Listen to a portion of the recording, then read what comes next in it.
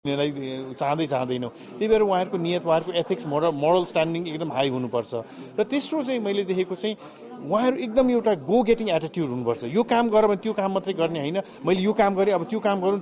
त्यहाँबाट मैले नयाँ चिज सिकौँ यो एउटा आफू सेल्फ स्टार्टर भन्छौँ हामीले त्यस्तो मान्छेहरूलाई चाहिँ ब्याङ्किङमा राम्रो गर्नु नेपाली सिएहरूको चाहिँ अवस्था कस्तो छ ब्याङ्कमा नेपाली चार्टर्ड एकाउन्टेन्ट अहिलेसम्म पुरानो सिएहरू हामीले के पाएको छौँ भने उहाँहरू ब्याङ्कमा करियर बनाउन चाहनु हुँदैन थियो उहाँहरू चाहिँ ब्याङ्कमा अनुभव लिए पनि गएर आफ्नै फर्म गर्ने एउटा अडिटिङ फर्म खोल्ने अनि त्यसपछि आफ्नै एउटा बिजनेस गर्ने हुन्थ्यो तर अब यो एसिसिए जस्तोको ग्रेजुएटले चाहिँ हामीले के पाएको छौँ भने फर्महरू उहाँहरू पनि खोल्न चाहनु होला अरू जस्तै विदेश पनि जान चाहनु होला तर धेरै नम्बरमा उहाँहरू चाहिँ ब्याङ्कर बन्न चाहनुहुन्छ म सिर्फ अकाउन्टेन्ट मात्रै होइन एउटा ब्याङ्कर बन्न चाहन्छु भन्ने यो चाहिँ नयाँ एउटा रूप अकाउन्टेन्टहरूले ब्याङ्किङमा लिइरहेको छ यो चाहिँ ब्याङ्किङलाई पनि राम्रो हो किनभने कोही मान्छेले 2-3 वर्ष काम गरेर उहाँहरू आफ्नै फर्म गर्ने भने त्यति राम्रो हुँदैन 15 वर्ष 20 वर्ष ब्याङ्किङमै बसेपछि आउने दिनहरूमा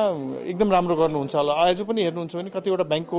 सिइओ पनि चार्टर्ड एकाउन्टेन्टहरू नै हुनुहुन्छ त्यही भएर ब्याङ्किङमा डेफिनेटली धेरै ठुलो रोल छ थ्याङ्क यू सर आफ्नो व्यस्तताका बावजुद हामीलाई समय दिनुभयो धेरै धेरै धन्यवाद thank you so much thank you very much विभिन्न समयमा एसिसिए आफैले संयोजन गरी आयोजना गरिएका यस्ता कार्यक्रमले नेपाली एसिसिए बजारलाई अझै उत्कृष्ट बनाउँदै लगेको सरोकारवालाहरू बताउँछन् कार्यक्रमको विस्तृत जानकारी हामी आगामी श्रृङ्खलामा प्रस्तुत गर्नेछौँ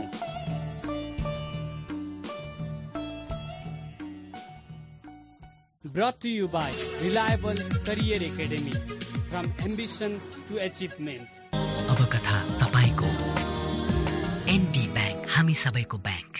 national college of accountancy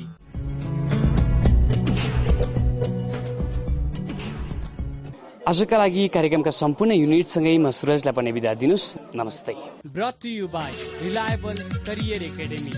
from ambition to achievement. अब कथा तपाईको एनबी बैंक हामी सबैको bank national college of accountancy